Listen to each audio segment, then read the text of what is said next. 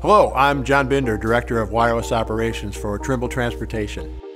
Today there are more than 8 billion connected devices in the world. Everything from personal items like cell phones and tablets to industry-specific devices like smart electric meters and smart sensors. And that's just the beginning. Projections show this number will continue to rise rapidly to nearly 21 billion by 2020. These smart devices are connecting us like never before.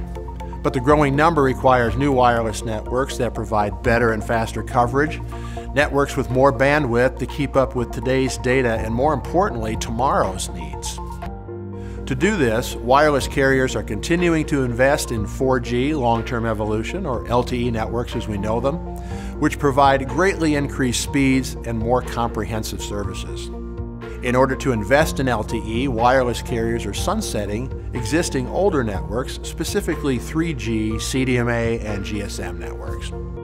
U.S. carriers will begin to repurpose these 3G, CDMA, and GSM networks this year, with other carriers following suit in 2020 and beyond. As this happens, though, the reliability of those older networks and the devices that use them will start to decline, with pockets of coverage disappearing before the networks eventually shut off completely.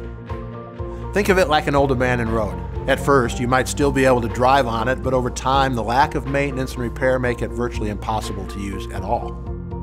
Obviously, network connectivity is crucial to your fleet.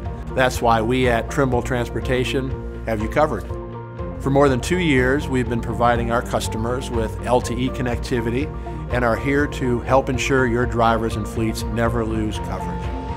Contact us today to find out how to get the full benefits of LTE with Trimble, helping to maximize your fleet's safety, efficiency, and connectivity for years to come.